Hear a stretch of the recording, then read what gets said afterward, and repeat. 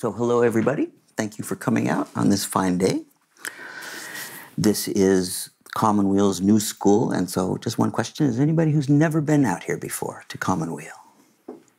Somehow I thought so. Okay, so you know who we are, in a sense. Been around for over 40 years, health and environmental institute with a broad range of programs and efforts, and one of them for the last almost dozen years has been the New School, which hosts all kinds of talks on all kinds of topics. And today we're talking basically about books. I thought maybe I should have just titled it Bookworm or something like that. But before we get started, I just want to point out that there is a companion website for the New School that has podcasts and recordings of most of our previous ones. There's now, a couple hundred on there. Amazing variety that you can listen to. And the ones over the last couple of years, at least, have been videoed as well. So after today, the next one set is January 12th. It's Beatrice Chestnut about the Enneagram panels, something that our founder, Michael Lerner, is very into. And me being a trained skeptic about this kind of thing, I wasn't into it, but I did come to one of the seminars about it a couple years ago, and I was really kind of amazed about it. So that is on going for 4 different times, January 12th, February 9th, February 24th. You can find out about that on the site. And January 25th, Sunya Schwag, MD, a functional medicine approach to chronic illness and Lyme disease. We have a long tradition in these talks of doing talks about medicine and healthcare and end-of-life issues as well. So today, books. Our guests today, Steve and Molly, are the owners of Point Reyes Books in Point Reyes Station for now almost just under 2 years. And the bookstore was around a long time before that. In my ancient memory, it was called the Brown Bookstore. Brown Study. Yeah. And it was kind of dark and scary in there, and then it smelled like my attic. And it was fine, but then it was taken over by another couple named Steve and Kate, who ran it for quite a few years and did a great job here today, and then decided to move on, and now the new owners are here. So I think, as a lifelong bookworm, that it's brave to take on a bookstore in this day and age, judging from everything you hear and read about the future of reading and books. But they have done it, and they have done it so far with a really great response and success. So much so that, is there any truth to the rumor that it's going to turn into an all-kids bookstore in January? No, I think we will particularly need, our grown-up books around us, as our home becomes more of a kid's home. Yeah, they're going to become parents just next month. So congratulations on that. So tell me, let's talk about you guys first, because we'll get into a lot about the bookstore, but you're both veterans of the book world and reading and working in various aspects of that. What was you can both take it in any order. What was your first experience of getting excited, getting turned on to reading? What were you reading then as a youngster? First favorite book, first love, basically. Well, reading has been a part of my life a part of all of my memories, so it is actually really hard for me to pinpoint that moment. I do know that the first chapter book that I read by myself, which was something I took great pride in at the time, was Charlotte's Web. And that was something I was really determined, because I grew up in a house with a lot of books, and my parents read a lot, and I really wanted that experience of kind of curling up with a good long book and reading it by myself, and that one meant a lot to me. And it's an incredible story that stuck with me. So I don't know if that's, I think I was already hooked by then and kind of fixated on making reading part of my life. At like what age? It's an early memory. About? I think I was 6 when I read that book. Yeah. 6 or 7. He's going to say Dostoevsky or something. Yeah. I think when I was in kindergarten, there was like a contest to read the most, Dr. Seuss and those kind of P.D. Eastman books, and I really liked the competition aspect of it. So I read all of those books. And I think that's what did it. Like, oh, you can get candy for this? And so, here we are. So when you went on into more school, did you guys study, major in literature or books, English, that kind of stuff?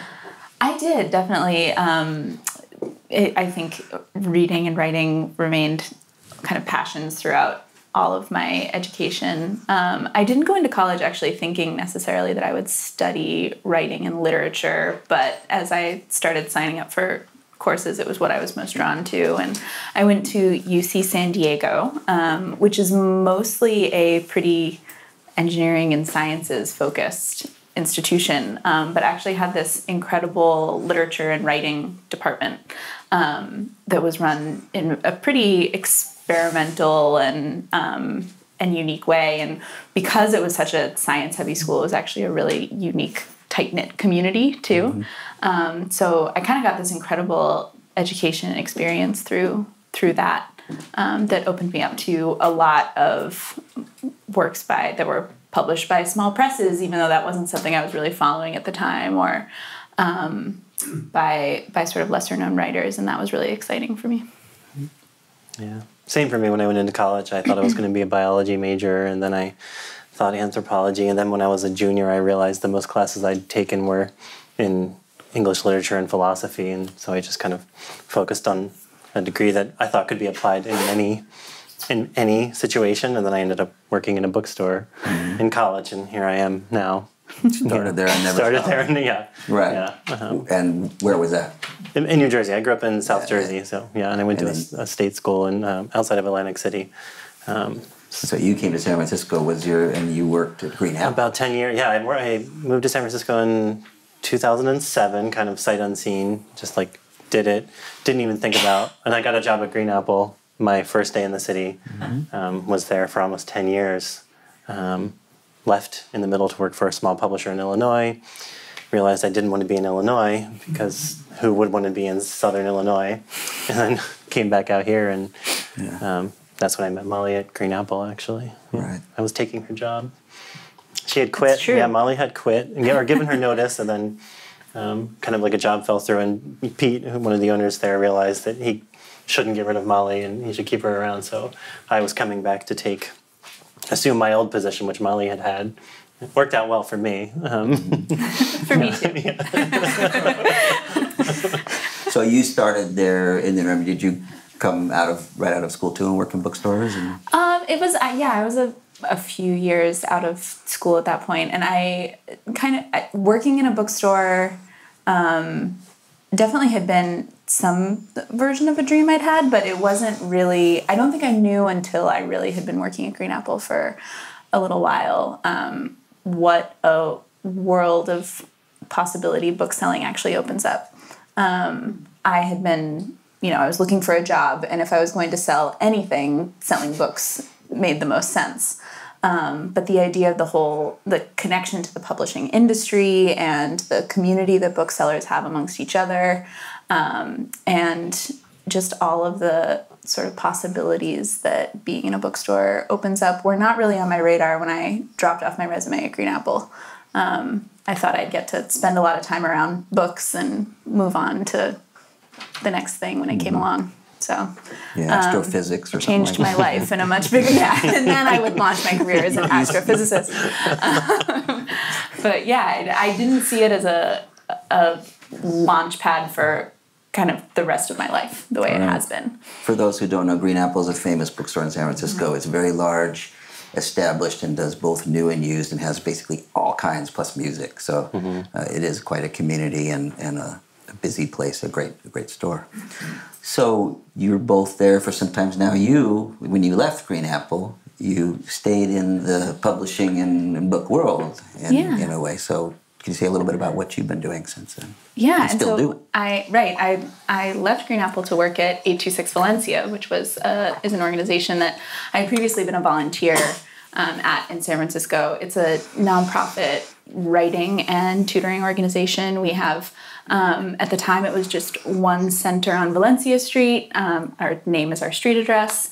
And now we've opened a second writing and tutoring center in the Tenderloin neighborhood, and there's a third coming to the Mission Bay neighborhood in San Francisco early next year. And we also do work in local schools. So the mission of the organization is to support under-resourced students with their writing skills and help teachers inspire their students to write. So we do a lot of different kinds of writing support, from creative writing to helping with college applications to tutoring on any number of big publishing projects. We also publish our students' work. And we served over 8,000 students last year in San Francisco. And it's a really special place. It's a really creative approach to what is also really, really valuable and needed academic support, and a space for kind of a third place for some of our students to come that's not school and not home, and where they can get the one-on-one support of a volunteer with what is often the very scary task of writing and editing. So you've been doing that, and you were working still at the bookstores. So where did this, how do you remember this germ of an idea that you wanted to own your own store? How did that come up? I was just thinking, I know many people have worked in bookstores, including myself. People go either way. They learn to hate it and don't want to even read anything anymore, and they never really go away. Or they really stay in it in some ways, and you guys have ramped it up. How did you decide you wanted to own your own? Well, deciding that we wanted to own our own, we often daydreamed, and I joke with Steve about this. We daydreamed about Point Reyes Books as sort of a far-off thing, like I joke, I don't know how much of a joke it is, but Molly works at a nonprofit, and I was working at a no-profit, a bookstore. So we had no way to actually own a bookstore. And then we can talk about how we did that. But I think, like Molly, I was very invested in Green Apple. I love the community, both the community there and the larger publishing community and bookselling community at large. I got very involved in other various things, and I feel like we dug in, this is something that we really love, and I think we talked about it a lot, and we both of us care a lot about space, physical space, and how it kind of manifests and what can happen in those spaces. And for me, outside of the home, that space, the one I find the most engaging to be in, not even just a bookstore that we own, but any bookstore that you go into, because it's this kind of infinite realm of ideas and imagination, and so of course we visit every bookstore that we come across, but I think maybe as a kid we didn't have a bookstore in my town, in the area in southern New Jersey that I grew up. There was no bookstore for 3 counties. So I remember the first time when there are these book deserts throughout the country, and so the first time I went into a real bookstore as a kid, I just couldn't believe that I was a reader, and we would use the library a lot. But I couldn't believe this range and I think that's just stuck with me in some ways. Yeah. And Stephan, I was working at 826, but then Stephan had the opportunity to open and run Green Apple's second store, Green Apple Books on the Park, which was right down the street from our apartment at the time. And through that experience, we were there. It was a bookstore coming into a new space, and so it was the smell of raw wood in the bookshelves and filling all the shelves for the first time, starting with A. And I got to hang around for a lot of that, and I think that experience was really special in kind of seeing what creating something new could feel like. And we met, through that store and the events that happened there and the people who came by and the time we were spending in that neighborhood, we met people who are lifelong friends now and formed community that there are people who someone will ask, how do you know so-and-so? And the answer is, we met in the bookstore. I don't remember how it happened. It was an event. It was a reading. Everyone went around the corner for a drink afterwards, and here we are. They're some of the closest people to us in the world. So there's something really special there that I think also gave us that sense of what if what if we had a space like this that was our own? Yeah. Yeah. It's also great validation. It's not every retail business that people come in every day and say like, my God, a bookstore, what a place. You get this constant validation, which is great. But just knowing that and seeing that space beyond ourselves, it matters to people, I think, is another thing that you don't get that at the Gap, or where, I mean, maybe someone comes in and said, this is my favorite Gap, but I feel like with a bookstore, Well, when I first came to San Francisco, I was told Green Apple was a great pickup joint. You could go in there. And people who actually read stuff instead of just drunk, So, I mean, there was plenty of drunk too, don't worry. And look what happens. Yeah. Truth. Be careful. So when did you learn that Point Reyes Books might be available? I think we actually learned a little earlier than some people, but through sales reps. That's the other side of the business that my job at Green Apple, among other jobs, I was one of the new book buyers, so I would meet with sales reps and decide which new books we're going to stock in the store, which is fun to kind of shape an inventory that way and to think like, I don't know, it keeps you very curious, I think. But we found out because a sales rep had visited Point Reyes and was taking a friend of ours who works for a publisher in Minneapolis around, and we had dinner with him that night, and she just happened to say like, oh, I think Kate and Steve are going to decide to sell the store. And I kind of had this moment of like, I was like, oh, well, that was a daydream that we had. That was, but... Right. We kind of thought that meant like, there goes our chance at ever sort of sneaking our way into Point Reyes Books. There was no plan. There was no plan about how we would do that. Yeah. But then, and so we got in touch and, well, then we learned about the incredibly thoughtful way that Kate and Steve were doing this process, that they were actually seeking letters of interest and why people were interested in taking over the store. And we thought, well, we can write a letter. That's something we can do. And so, when we sent them our proposal and they, read that along with, I don't know, close to 30 others maybe. And so we got to know Kate and Steve, who we had met before just through the, the book world in the Bay Area, is a very strong, kind of tightly knit community. And kind of made it through successive meetings and got to the point where they said, we'd love to sell it to you. And we were like, great. We don't have money. So, because we've been working in bookstores for our whole careers. But it became clear you were the right people, so, and it happened. Yeah, through an incredible network of support. Yeah. So they ran it all those years and turned it into what I was always calling the Paris of Point Reyes Station. It's this community center, this kind of cultural center with events and all this great stuff. And clearly you guys have tried to keep that going. So beyond just selling physical books, it's another broader kind of mission that you do. Do you want to say something about that in terms of the programming and such that you do? Well, yeah. I mean, I would say the nicest thing, maybe not the nicest thing, but one of the great things is that beyond like us coming to the bookstore, we didn't feel. I mean, we want to do right by the store, of course, and do right by the town and these things. But we didn't feel like that Steve and Kate were kind of breathing down our necks and like, you need to do what we did and follow our lead. We have like total independence to kind of see things through the way that we think they should go, and that's been very gratifying. And that, Black Mountain Circle being what Steve is doing now, fills this other role. And we kind of think like, okay, like where is there an opening? What are things that we would like to do that we think will resonate? And of course we hope that they have. But yeah, events and, so were you going to? I think one thing that we sort of brought to our experience with and kind of philosophy of what bookstores are and can be is, there's this kind of stereotype that is a stereotype for a reason.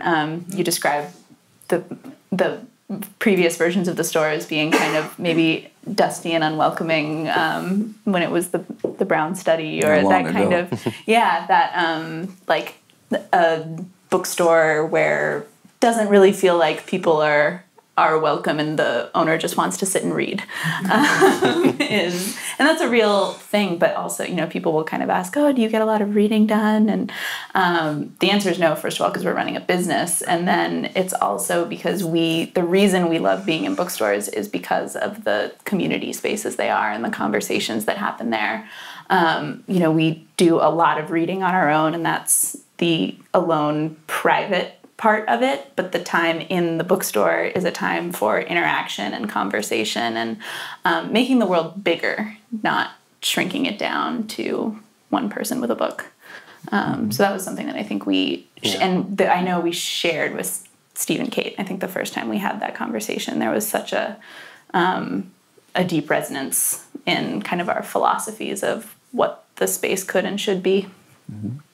And are you happy so far with how it's going? You're doing well, right? I mean, it's for a bookstore. Yeah. The Right. qualifier is important. No, the last couple of...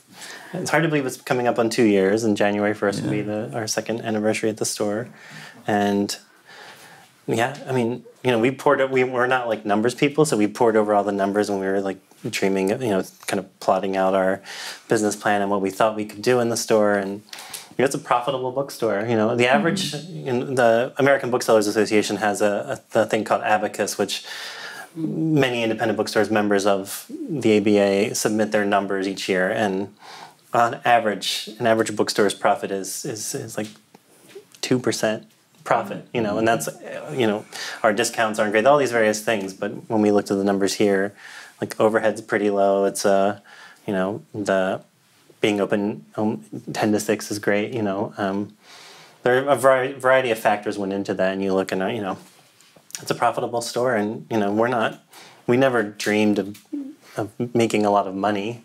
And so, because we do it for other reasons, I think, which are the true reasons for staying in books, for that community, and because we're suckers and we like books, like free books, of course, who needs money? The new candy, right? It's the new candy, yeah. I mean, that was why I was a book critic for all those years. Right, that's another way to get free books. Stuff. Yeah, you mentioned it being brave, and I think we went into it, it definitely felt like a brave leap for us in our lives for a lot of reasons. But we actually were able to feel very confident in kind of the viability of the bookstore, both because it was such a beloved and cherished and well-run bookstore to begin with. And so we just felt incredibly lucky to be stepping into that. And because I think we already didn't really buy into the kind of doom and gloom about bookstores. We'd already kind of seen that bookstores are dead and long live bookstores. Well, that was my next question on that. So, I mean, that's what I meant by brave, is that, the countervailing winds basically are, at least two things. One is that people don't read anymore, particularly young people, and the second is that bookstores have been declining, independent bookstores in particular, but even the big chains are going down, And I think you have counterfactual information to that now, but that was what you were stepping into, and I was impressed in meeting with you about it, that you did seem confident in that way. So you knew something that I didn't at that point. but this is here's Harper's from last month, the printed word in peril, so there's endless media and press about this, is that people aren't buying books and reading them, and that bookstores are dying out, So I will say that was written by a novelist whose books don't sell very well. So maybe that's... this is being recorded. Oh my God. I know. It's all right. There goes that Self is coming. possibility. We're never going to... If you watch this, actually, the number of independent bookstores over the last 5 to 10 years has increased 40% or something. I think as the bigger chains have problems, Barnes & Noble is continually having problems and may not be around, in the next 5 years. Borders going under. My first bookstore job was at a Borders while I was in college. I think those large chains, like their overhead there's just, you can't make that kind of money. But I think small, well-run businesses that keep an eye on the bottom line and kind of are nimble and are in touch with their community and the people who are in the community. Whereas a store like Barnes & Noble is so centralized. Like all the buying happens in one place in a corporate headquarters and then gets disseminated. But that might not answer to what your community is. And I think that's really hard in any business, let alone books. I think a braver thing to do, we have plenty of friends who have opened a bookstore in a place that didn't have a bookstore. To me, that is a brave thing to do. You have no sense of what your foot traffic will be, quite who your audience is. And I think some of those stores will have a harder time going. But the fact that we came into an established bookstore that was very beloved, that people all over the world know, felt like, wow, could it really be this easy to just come into this place of all places? We have friends in Providence, Rhode Island, who opened a bookstore, and they're going through their kind of, I guess they're a year in now, but they're kind of trying to find their footing. They're trying to figure out what their kind of niche is in town and where they are. But I mean, I think they're doing well. But I think they're the kind of problems that we didn't have because we know how many people in a day will come into that store. You can look at the numbers. The great thing about buying a bookstore that's been around for that long is you can look back at 15 years of reports and see how many transactions happened on a Wednesday in November in 2002, So kind of historically, like having all that at our disposal is really helpful. And we're in such a special place that, all of us feel it right now, right? That like this is an amazing little corner of the world that we know that we really benefit, not just geographically from being a beautiful place people want to come to, but I think when people step into the bookstore, they have a feeling like, I want to bring some part of this home with me. I want to remember my time in Point Reyes. And that's the people who are visiting. For the local community, a lot of great readers and writers. That we're just fortunate to be among. So there's some special ingredients converging at this western edge, to borrow the phrase from the name of the talk. So what's your thoughts on the online issue? I mean, is Amazon the bogeyman here? I mean, this has been what many people have blamed the threat to bookstores. Yeah. I think we're actually reaching a point. I think we're hitting a tipping point where more and more people, there was kind of pushback this year that I noticed online, a few pieces that I read about people deleting their Prime accounts and things. And it makes sense in various parts of the country where you don't have access to, just to use books as the example, since that's what we're talking about. But if you don't have access to a bookstore, then where else would you go, right? But I think, we're in a highly educated area where like the shop local movement is very strong, and I think people realize the value of that. A bookstore in a town is a very important thing, and so Amazon is too big to we can't I always joke that I kind of hope like we're like the little critter on the forest floor, and Amazon just never sees us. That's how we can survive, because we are small and we can be nimble. The publishing industry and the kind of distribution has gotten a lot better. I think publishers realize as all those big stores were closing that, we have all these independent bookstores that we should be serving better. So we get books faster, we get better discounts, those sorts of things are kind of coming around. And it feels like it's kind of turning a corner. Amazon is always going to take up such a big part of the market, but I do think there's some pushback happening. Right. Yeah. How about online? I worry more about Amazon's ubiquity in other areas than in books at this point, honestly. I think, we hear, it's a self-selecting audience, obviously, but we hear in the store all the time people coming in and saying, it just feels so good to be in a real bookstore, and I really want to hold this book in my hand, and I tried the Kindle and it didn't work for me. And so I think people have really come to identify what they value about bookstores and what they value about real books, and will seek it out if that's something that they want. I'm not sure the same thing is happening for like where you go to buy your paper towels, and the more and more of that kind of stuff is being ordered in bulk through Amazon. So in some ways, when I make my kind of anti-Amazon argument with people, I actually try to keep books out of it, because I think that it's it's taking over in a lot of other ways, and small independent bookstores have found their niche, and other local businesses that we count on might not have, and considering the implications of that, I think is really important. Yeah, I was thinking kind of the analogy with music, because there's been this, physical music, first vinyl records, and then CD went down, and it's kind of come back up again, it seems, too. People don't want to just stream stuff for whatever reason. They want to actually have something. Yeah, vinyl sells better now than any other format of music, I think, Right. Yeah. And because of that physical object, it feels substantial and beautiful, and you can kind of hold it and cherish it. And I don't think people don't feel that way about CDs the same way, because they weren't kind of constructed nothing. to be right. Yeah. I think the tangibility of it is something that's important, and the same thing with books, that there is something you can hold to as more and more of our lives becomes kind of etherized. All of the stuff that just exists in the air. That if you can have this thing that you love and that you want to spend time with, that it matters. That it really does matter. What about the Kindle and the online book? It seemed I read it. It's been a while for me that plateaued too. Ebooks kind of like had this, and all these publishers are super excited about it because in some ways it's cheaper. It's cheaper to produce, and they make more money, and they can sell it for the same amount as a book. But I think it's plateaued, and maybe even like the ebook sales have kind of plateaued or fallen slightly in the last few years. I think part of that is the technology just isn't there, and I do think there is something about like who's reading. And the fact that I'm sure the numbers say otherwise, but even at Green Apple and in the store here in Point Reyes, we noticed, I don't know, maybe 40% to half of our customers are under 40. I think people who are, I think there's kind of this misconception that people under 40 aren't reading, but a lot of these people spend all day in front of a screen, like many of us, and they don't want to pick up a glowing screen to read.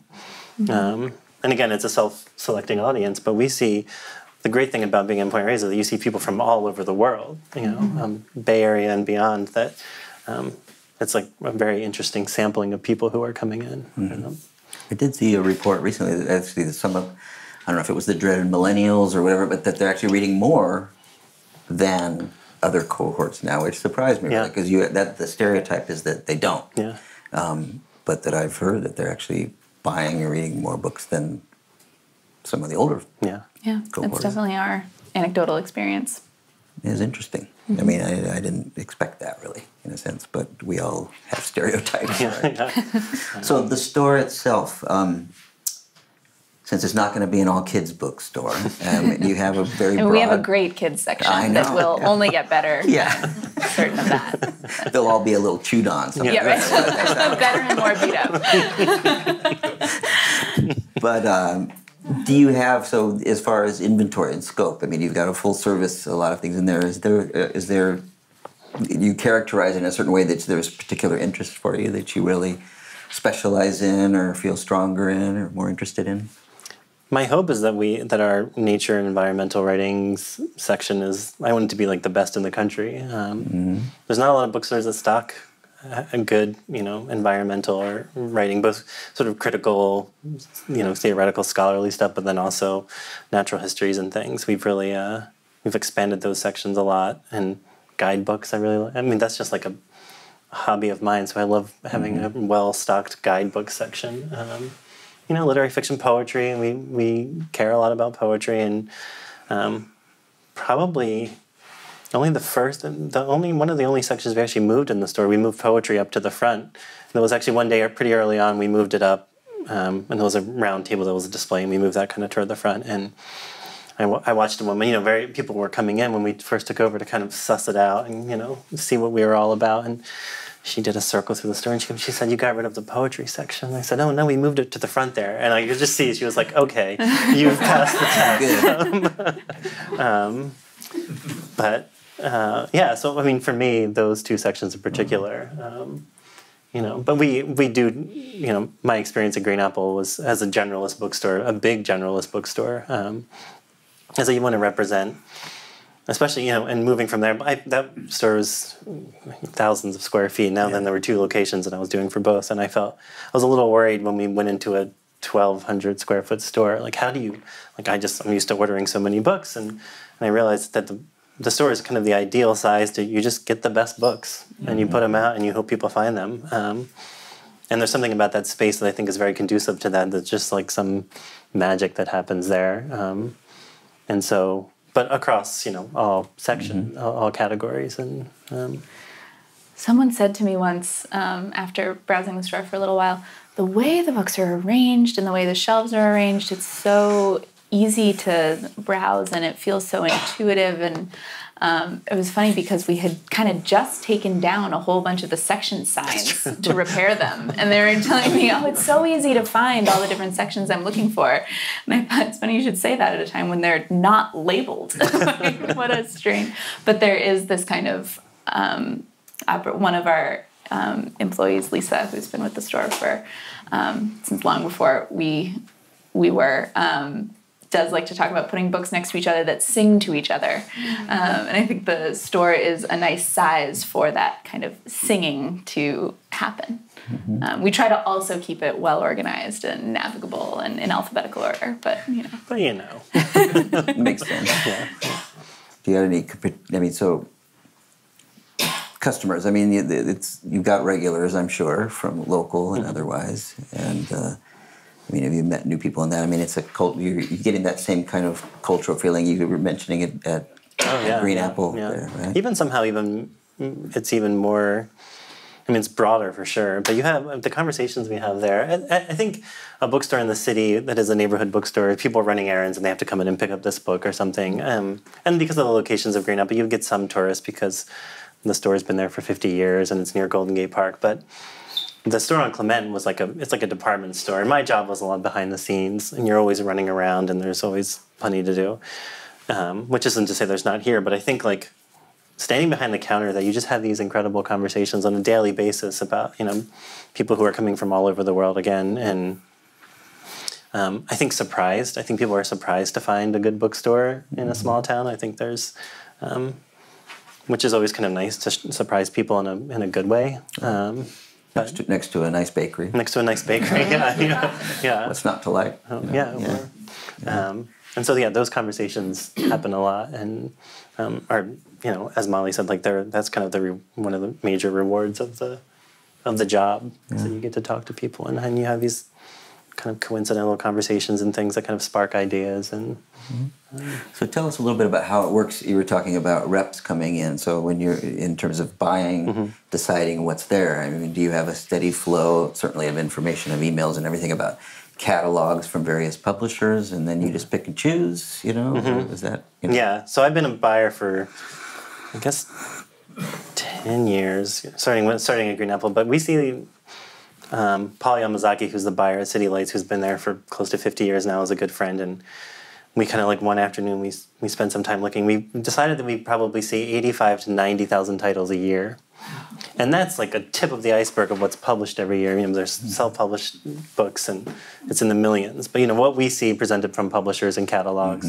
either a paper catalog or increasingly online, and you can kind of you know immediately that 90% of some catalog isn't going to be for you. But then there are some gems in there that your sales rep might tell you something about, some publicity that's lined up, or if it's some kind of cultural figure who you just don't know, they can direct you in that way, or tell you information that you don't have.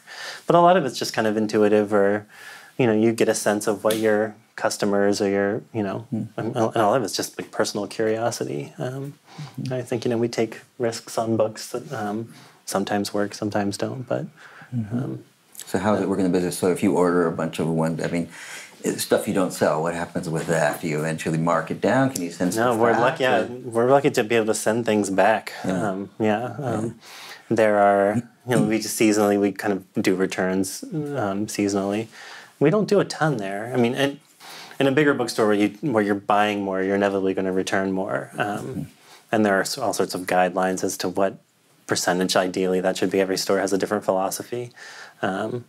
At Green Apple, it was very much like, well, if you're not doing returns, you're not taking risks, and so you would be constantly doing returns. Which I don't, personally, I'm not sure that's the case, because we want to be mindful of our carbon footprint, and you don't want to just constantly be sending things out into the world and UPS or FedEx coming to pick up.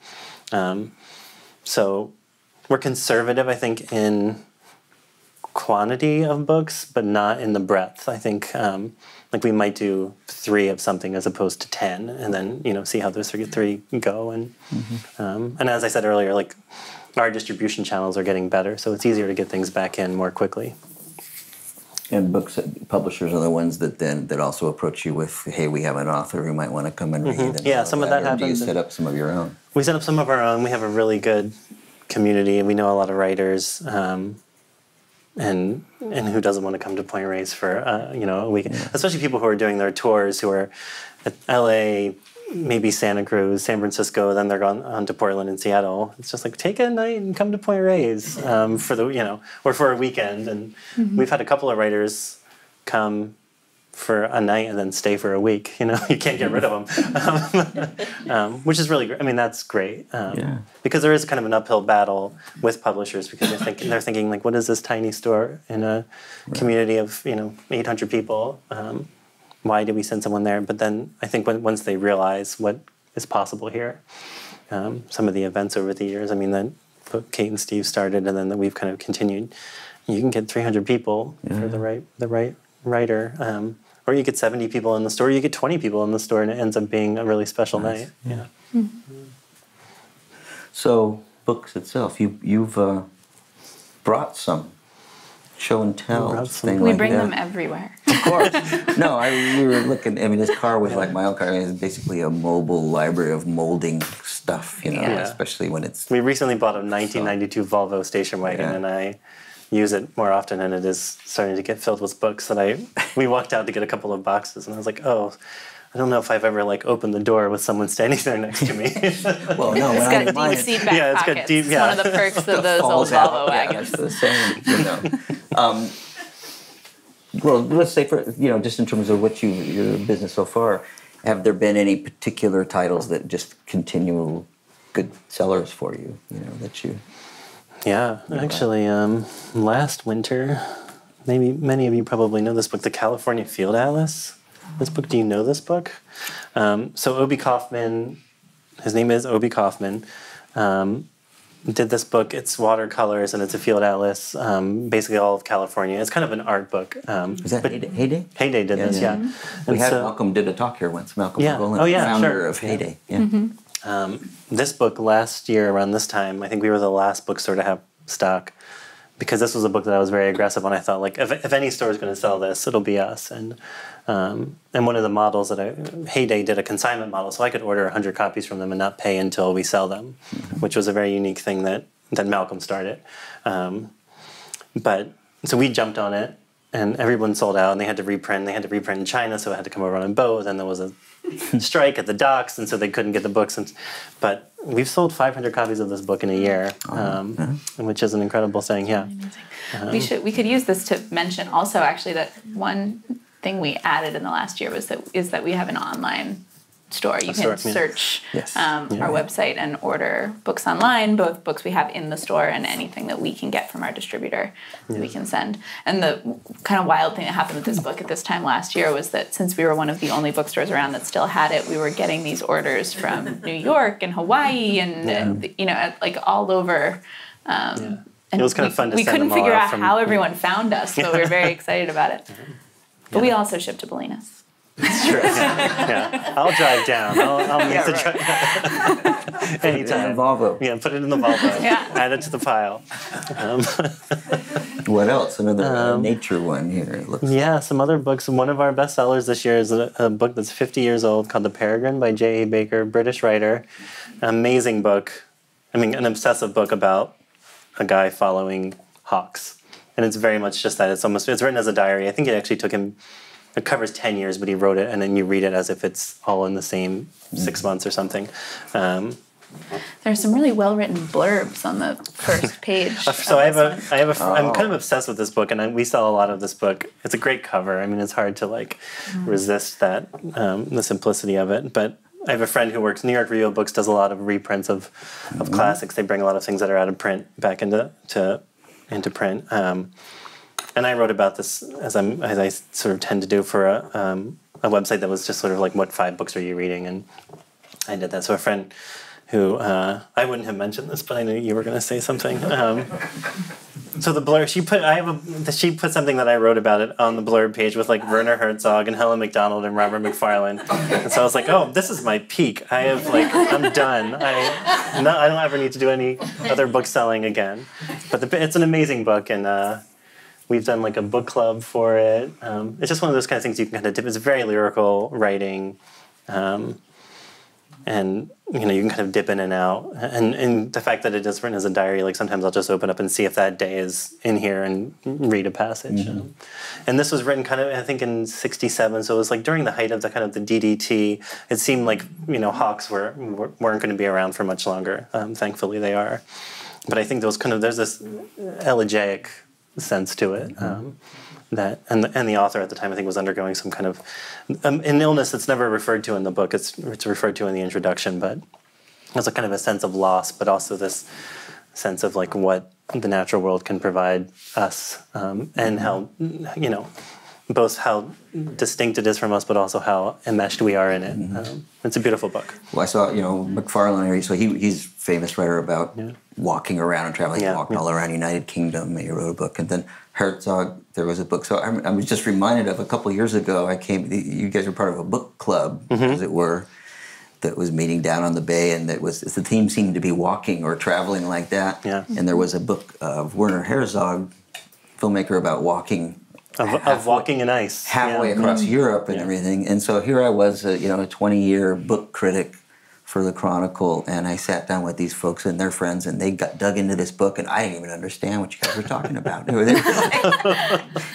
really into it. The detail was like, well, I thought it was a book about a walk, but then it was really impressive. They were really serious about what this book meant to them, all you people. It was really great. Is that still going on? Do you do that at all? No. We had, in various iterations, but not that whole group again. But that book it's still in print, actually. The filmmaker Werner Herzog, who's a very it's amazing. He's a very particular individual, but he had a friend. He was somewhere in Germany, I forget where exactly, but he had a friend, a filmmaker, a critic who was in the hospital in Paris, and he, in the Herzogian way, thought that if he walked to her, she wouldn't die. And so he breaks into these cabins along the way in the mountains, and it's icy and winter. Yeah, it's winter. And then he says, I should make a detour and see where Joan of Arc is buried, in February or something. And he finally gets to Paris, and his friend survived. So you can't say it wasn't because of his walk, It took him months. It took him months, right. But he's a big fan of the book. He did a thing down at Stanford with Robert Polk Harrison about the peregrine. It's one of his favorites. And Molly, you have a couple here. I'm going to give you... Talking about recent favorites or long-time favorites? We were talking about events, and this was one of our favorite events of the last year.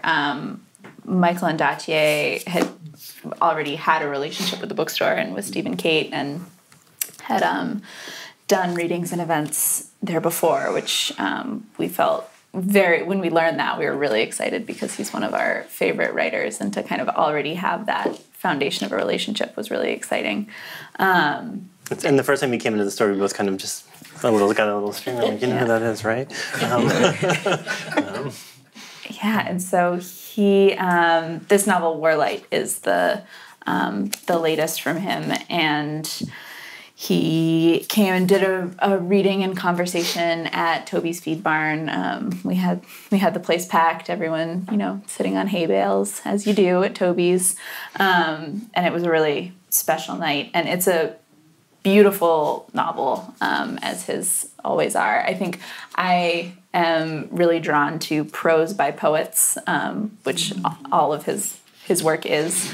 And it's a pretty spellbinding story that it's kind of hard to describe without spoilers, and I don't want to kind of give those, but it's basically it kind of starts with these young children who are kind of going through a tumultuous time where their parents have left on kind of a mysterious mission, and it goes through time and follows them into adulthood of piecing together just what that mission was all about and what it was. But it's a lot about memory and war and secrets and lies, and it's really beautiful writing. Another one? And we could talk about either that or the Lost Words. Yeah. We could pull this one out, actually. This is a really, Pull out. the biggest one here. This is a really special book. Speaking of Robert McFarlane, The Lost Words. And kids' books. And kids' books, yeah. If this is even, I just feel like this is like story time now. You can. This is some of you might remember like 10 years ago the Oxford Junior Dictionary cut out a bunch of nature words in their children's dictionary. Because they were doing relevant, an updated edition. Like acorn wasn't relevant, but broadband was, or something. And so there was kind of this big outcry among writers, Terry Tempest Williams and Robert McFarlane, and a whole bunch of writers wrote this open letter kind of decrying that. And so now 10 years later, Robert McFarlane and the illustrator Jackie Morris, as you can see, is just amazing. I mean, these are absolutely stunning images. So they compiled a bunch of those words, and McFarlane wrote these little poems about a lot of these words that were cut out, and they put it in this deluxe, beautiful edition of a book, which I think is going to be one of these books that's here, then it just goes away, and then we don't see it again because the printing is so ornate and beautiful. But this is it's a special book. It's definitely a special book for sure. Lineage. And it feels, I think it feels particularly special and charged to us actually because of Terry Tempest Williams' connection to it. When it was first announced that we were going to be buying the store, Steve and Kate organized this beautiful sort of culminating farewell event for them, essentially. There was a reading with Terry Tempest Williams, and also that was sort of our opportunity to stand up and wave and say, "Hi, we're the new kids." And that was just such a special evening. And one of the things that Terry talked about in her talk was she read a whole bunch of these words and sort of invoked that. And a lot of that evening felt like a charge for us. This is what we're stepping into. This is the importance of this work. This is the community that's going to be here to support us. It was a really special moment. And so actually, it, I think, means a lot to us personally to now have this book to sell and say these words are important. Yeah. Yeah, because it's obvious that if you don't have these words, you don't, and if you're a child who grows up without the word acorn, you don't know that acorns are missing, or or any of these things. Like, you need language, and that's what McFarlane, being somebody who's very much behind that kind of that charge, that mission, to make sure that we know that we are losing things, and that you have the language to articulate that is really important. This one looks related. Oh yeah, this one. I brought this just because I love this book. It's called Wildland, and it's this husband and wife photographer team went to all 7 continents and were basically looking for the kind of the last wild places. And I just pass it around because I don't know if you can even see it from there, but I mean the photographs themselves are stunning, just beautiful. There's this page, and I won't be able to find it now, of course, but there's a page where there's hundreds of birds circling in the sky, and you think, like, oh, what kind of bird is that? Maybe like a crow or something, and they're all eagles.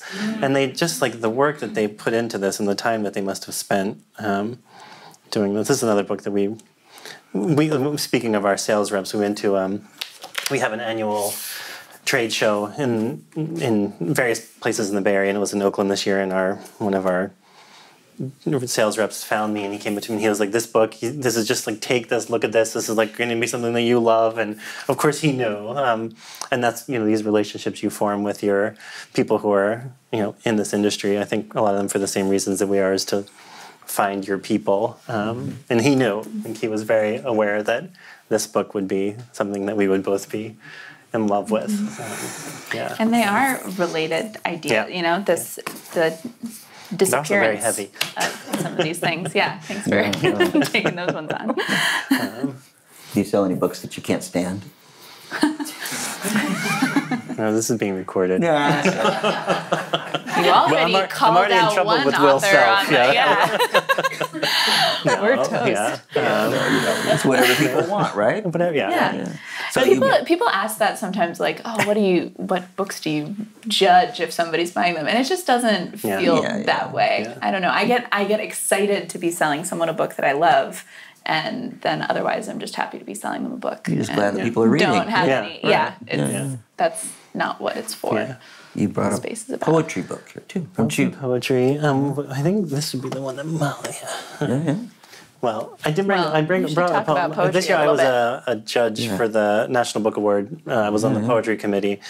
I read a lot of poetry this year, like close to 300 books of poems. They're skinny at least. They're skinny, yeah. That's what I said at the beginning, and then But intense. 300 books later. Yeah, yeah. Dense. Stephen said to me one night, I'm tired of reading about bones. You notice a lot of Poets themes and their throughout, bones, yeah, yeah. contemporary Well, I remember poetry. some years ago, our dear friend, the late departed great Joanne Kiger, was a judge at a big poetry match, and in her house there was just stacks. I mean, a stack this big of books, this skinny is a lot of books. Yeah. And she was like, "I'm never doing this again." Yeah. I tried to put. They got to about my chest, in our office above the store.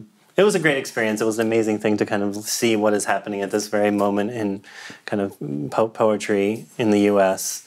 Some amazing books of poems. This is one of my favorites from the year, which was on the short list. It didn't win. Eye Level by Jenny Xia, who is a Chinese-American poet. It's about her traveling, but the thing I loved about it the most, among all of the books of poems that are sort of personal, eye poems, and that she kind of steps back from herself in a way, in a very kind of paradoxical way that I really found unlike anything else I'd read. There are some, and that's not to say that a lot of those personal poems aren't great from other poets, but the kind of ways that she can disassociate and remove herself from her own experience and give a broader, almost like, it seems like a book of wisdom in a way, which she's young, and you read this and you think like you just have a sense of being in the world that is much wiser than your age. But that experience of being a judge was great now that it's over, and we got to go to New York, go to the gala, which was fun, and kind of be there for that. Wear a tuxedo. Wear a tuxedo, yeah.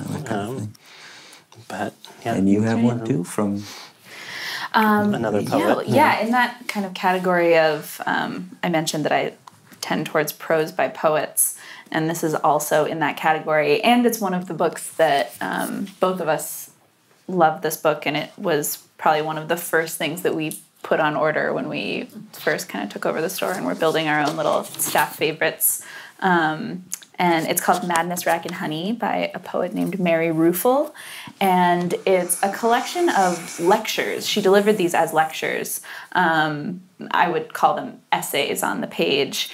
And it's just a really eclectic and beautiful collection of topics from really unique perspective. Some of the topics are on beginnings, poetry and the moon, on secrets, on fear. There's an essay that I love called Someone Reading a Book is a Sign of Order in the World. Let's see. Yeah, and the last one is Lectures I Will Never Give, which is just kind of a list of other topics like that and a couple of thoughts on them. And it's a book that I constantly wish I was reading for the first time again, because I remember reading it and just feeling so kind of charmed and fascinated by every page and every word. But you can also really dip in and out of it and kind of pick it up as, what do I need to read about today? On fear sounds right. And it's a really unique perspective. And it's published by Wave Books, which is a small publishing house that we love. Great publisher. They actually published Joanne's last book. Yeah.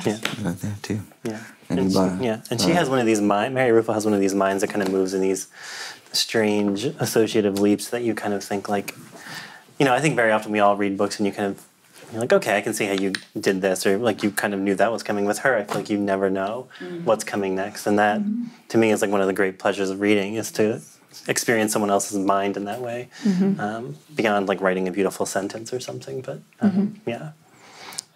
one other one that we have here is probably, this is my favorite novel of the year, The Overstory. Richard Powers is an amazing novelist, formerly very inventive. This is about a group of people who come together over a threatened stand of trees. I mean, the bookstore has a section of books about trees. So when this novel came out, we were like, "Oh, this is perfect for us." Really great novel. I'm reading it right now. Yeah, he's very good. He's always been very interesting formally, but I think this book, to me, feels like the most emotionally kind of honest and true account of people and their relationship to each other and to nature. Yeah, just a lovely book. Yeah. We got a few more. We got one more. Okay. I grabbed this just because, well, because I like it, but because the cover is so good. It feels like a kind of arts and crafts kind of cover. This was written by a guy who was a archaeologist who worked for the BBC on a documentary series about life on a farm in the 17th century. And then that series was successful and they moved to the next century. But they did everything as they would do it during that time. So, he had to learn how to, build a hedgerow and, cut grass using the proper tools and things. So this is his book. It's as much a philosophical sort of attempt to understand what craft means and how it means for our bodies and our minds to be engaged as it is. Like there are some pointers on how to build a hedgerow. I don't know if I don't need that personally, but I was interested in learning that that it is like there's a sort of embodiment, as I said earlier, about like a book as a physical thing. I think working with our bodies is important, especially as we become more and more digital. And books that kind of lead you beyond just the book itself. Like I always think of the book as a kind of a conduit to other things. It's it is literally a door that you open up and you can enter into. But then like you also have to exit the other side and go out into the world. And if you can be armed with a better sense or some refreshed sense of your place in the world and some new idea of how to be in a place. That's important to me, and I think through our kind of curation at the bookstore, something we care about a lot. So I imagine time is a great, for everybody, it's the biggest constraint in value. So, to figure this out, what you're going to carry, but also just personally, you're still readers.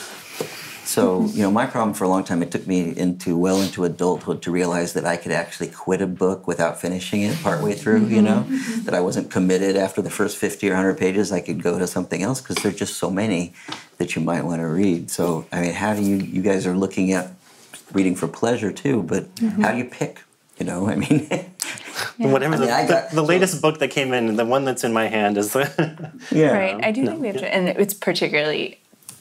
Stephan being the buyer for the store is definitely kind of has that pressure to read for the store and to read. Yeah. And we know a lot of people. We know people. We have friends in publishing, and we have editors who are friends and writers who are friends. So you have that obligation there too to kind of honestly engage with their work. Yeah, which often once you're, it doesn't feel like an obligation once we're reading and loving the book. But sometimes we do have to remind each other.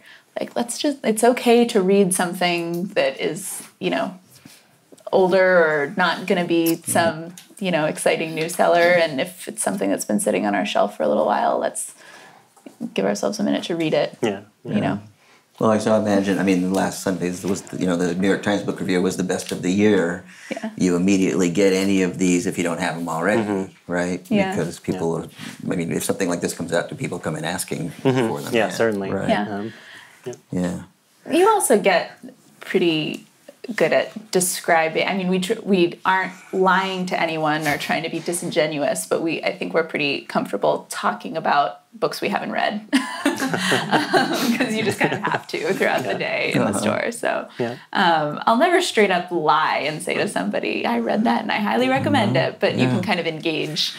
It's got a black and white cover. Things. You really like it. It's about this thick. It's a rectangle, and some people like this rectangle. Paperback. Well, and also all of our other bookselling friends. We have a lot of friends, both still at Green Apple, at City Lights, and various places in the East Bay. We see each other a lot. We talk, we communicate, and if someone whose taste I trust says they loved this book, then I sort of rely on that as an extension of me as a bookseller saying to a customer that I can say, well, Brad at East Bay Booksellers, someone who also recently bought, it was Diesel Bookstore before on Rock Ridge. He was an employee there and bought that from the original owners. A little after we took over. So he's someone, too, that I feel like people whose taste you trust. And, there's a network of kind of, we talk on Twitter or we email and, yeah. So speaking of taste you trust, here's the hardest question I have for you. I'll let Molly answer this one. No, you both have. It's for both. So desert island time, you're going off and you have access, but you can only take books from 3 authors, period. Don't think too hard, but that's it for the rest of your life. You only read 3 books from 3 authors. You can only read 3 authors for the rest of your life. Who are they? Well, a couple of years ago, we organized a Moby Dick marathon reading in San Francisco, which was a 28-hour overnight affair. So I would bring Moby Dick. That's an easy one. But that means I can bring all the other Melville. Yeah. So okay. I don't know if I'd want to read other Melville besides Moby Dick, but okay, Moby Dick. I would bring. Yeah, so the category is author, so we can have access to. Okay. I wasn't going to make you just pick 3 books. Yeah, so thank you. 3. Well, Any wiggle room we can get. Yeah. Traction, I'll take it.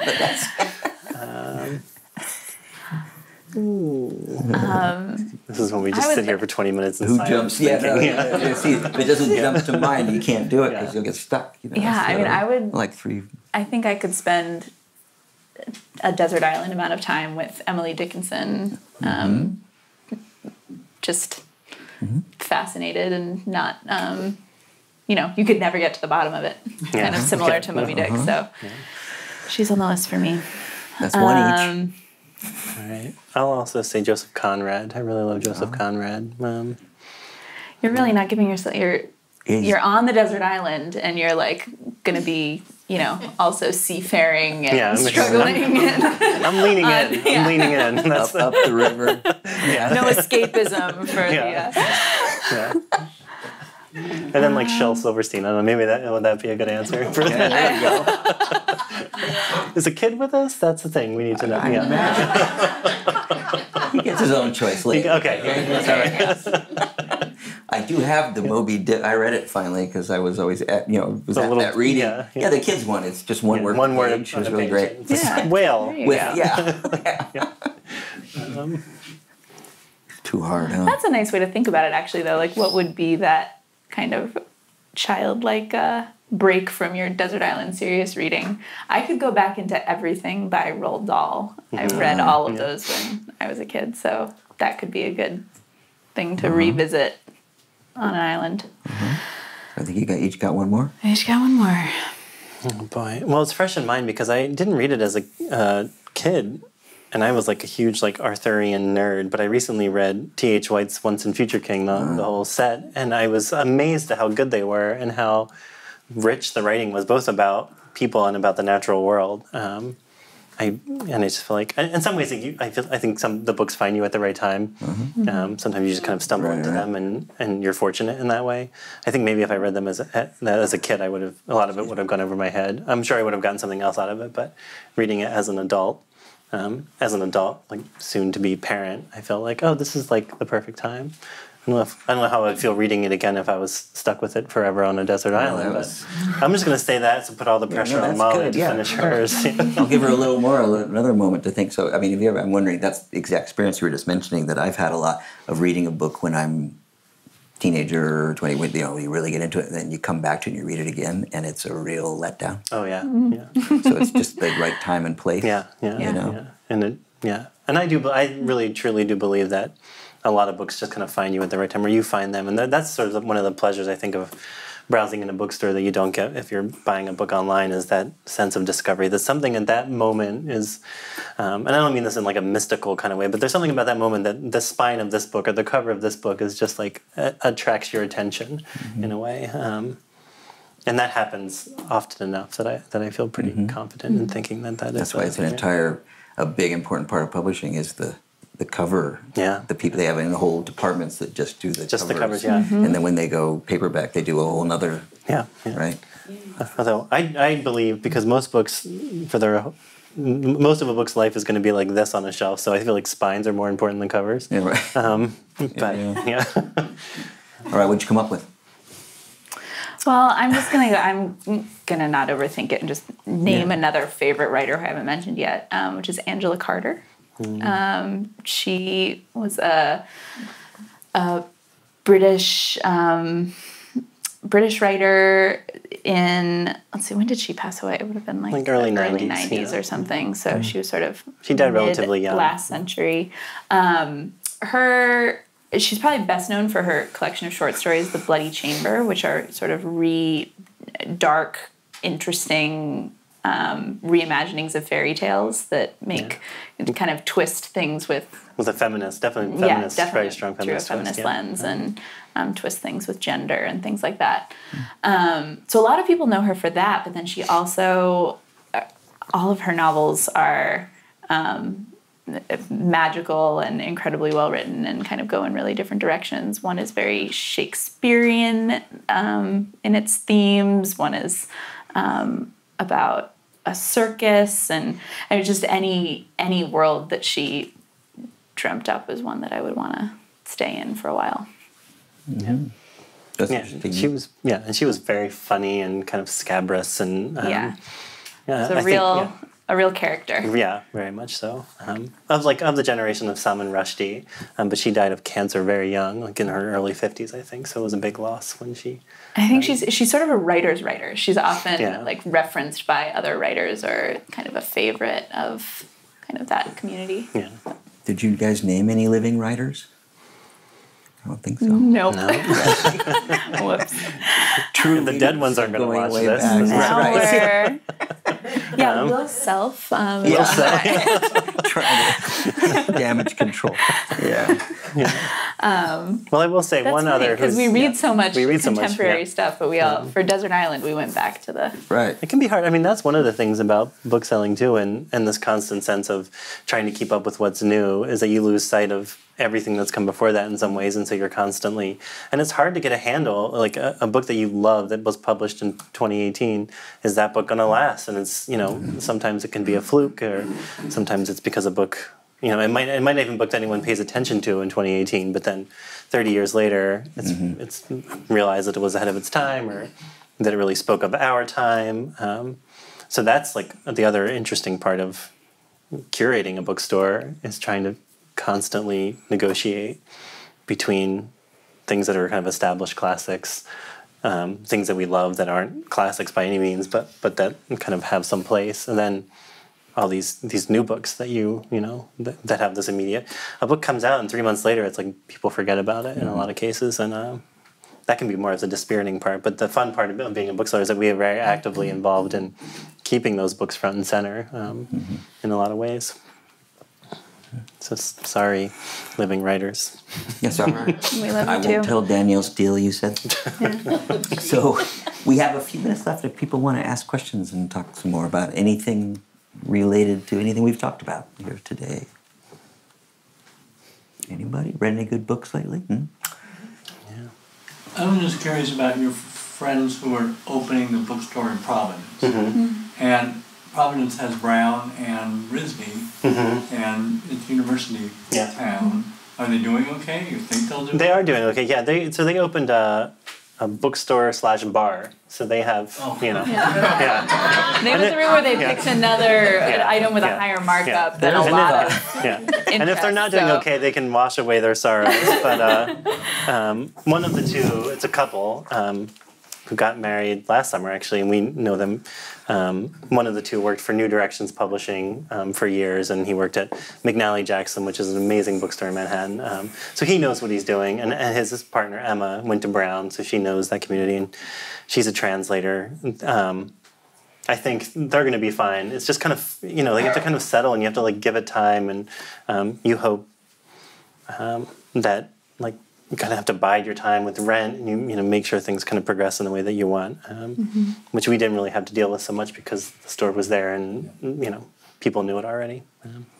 Yeah, one of the things I was going to mention, actually, I know I have a couple of friends, who've gotten into, besides you guys have gone into the business too, and the one complaint they've had is they've felt really compelled. They've had to branch into a lot of non-book items too. The swag, all the stuff related, and music maybe too, you know, whatever it is, clothing, you know, related to books too. And while, you know, in order to keep the place afloat, that people buy that more. But you guys don't seem to have that much of that. You got nice T-shirts. We got nice T-shirts, We don't do much of that. We're very picky about those kinds of, they're called sidelines, and those little gifty things that, you know, and we have them, but we try to keep them fitting within kind of the aesthetic and sensibility of the other things we have. We're so dedicated to books in a small store that it feels like to lose a case that could be books to socks or something that a lot of bookstores sell. It just doesn't. And you can get that elsewhere in Point Reyes, of course, you know. And we're like one of the, you know, in a kind of a resort town where, you know, prices can be marked up. Like books, by contrast, you know, even if they are pricey, we can't mark books up. You know, books come with the price printed on them for the most part. So in certain situations, that can be a plus, you know. Yeah, somebody gave me a Hemingway corkscrew that I kind of liked, but that was, you know. So. Yeah, some of that stuff is cool. You mentioned that on one side there's this great bakery, on the other side there's another store. So what would and we talked about size. What would happen if suddenly the store on the other side became available to rent? What would be going through your minds? God, I hope it's not another bookstore. What would come through your minds in terms of possibilities? Yeah, well, we actually recently did an interview for a website called The Literary Hub, where one of their questions, they do a series called Interview with a Bookstore, and as you can tell, we like to talk about books, so it's pretty long. And it went up a couple of weeks ago, and one of their questions was like, what would you do with infinite space, you know? And a lot of bookstore people will say like a bar or a restaurant or something. My answer, and I think it's an honest answer, is that I really like, first of all, we're in a building that's 120 years old, and it's on the fault. So, like, I don't want to mess with anything. We don't want to mess with it. Yeah. We don't want to go knocking down walls. And whatever dust is holding that place together, I don't want to touch it. But, I mean, I don't know. It would be tempting for sure to have an additional space. And I think one of the things that I think the book selection is fine as is, because I'm doing most of that buying myself, you know, that part is on me, and to double that would be double the work. I think one of the great things would be, I mean, we have various places in town, and we've done an event here, and to do events and where people can gather, because it's a small space. Like, I think a place that could be more of a gathering spot for events and things, or just kind of a place to hang out, would feel really nice. But I'm sure eventually, if that did happen, and we moved in or expanded, more and more books would start to fill the space, like our home, you know. Yeah, but that would make sense. Yeah. I don't know. Cabling's great neighbors, though. Yeah. You know, we're happy. Yeah, it's nice to feel kind of contented with the space that we have. And early on, we joked at the very beginning about like cutting a hole in the wall between us and the bakery so that we could just reach through and get our morning buns. And then someone came in to the store pretty early and said, I heard a rumor that you're going to have a little window. And I was like, okay, no more joking about that kind of thing. It's going to get back to the landlord. We're going to have to be like, what are you doing? Spilling booze out the back. Yeah. So let it be known, no plans to expand anytime soon. Do you have recommendations for those of us with nieces and grandchildren around ages 11 and 12? And if we hypothetically speaking, right? If we wanted to ship off that book, do you do that, or do you send us to the post office? No, we do it. We mail books. Yeah. And on the website we have lists of recommendations, but also in the store. That was another section that we moved it to the back of the store, and kind of the back wall. And that was just this. There's so many amazing children's books right now. The art is incredible, as you can see from this one, the Lost Words. It's kind of like a renaissance for children's book publishing. So that part is fun, and you know, and you know, middle grade, like 11 and 12, kind of middle grade young adult reading. That's an interesting age too. Yes. Because they're kind of transitioning to reading, you know, more kind of adult material, but it's in that nebulous place. So in the store we have some of our recommendations for that. But a lot of them are things that we and the other people who work in the store read when we were young, but we also have, you know, there's some really great just like, I think it seems like there's a lot of awareness of centering, strong female characters in books for that age group and kind of stories that break out of some of the usual tropes that are around. So there's a lot of those that we have on display and stuff too. Yeah. Question? When Kate and I decided to sell the store and initiated this process, which Molly and Steve referred to, when we received their letter, we immediately knew that they were the stewards. And they had this passion and this spirit, and unlike Kate and I, had a deep knowledge of books. And they've become beloved friends over the last 2 years. And I'm so deeply grateful for their presence and their incredible gifts that they brought to this community. And I also I want to recognize the fact that they didn't have any money. Can't be emphasized enough. I just want to, there's a few people in this room that stepped up and helped them make this dream a reality, and I just want to acknowledge them in the room. So, yeah. Thanks. So there's a testimony from Steve number 1. So Yeah. I think that's the perfect conclusion here. So thank you all very much, and thank you very much. both Yeah, for thank being you all here. for coming. I should say, are these books all for sale?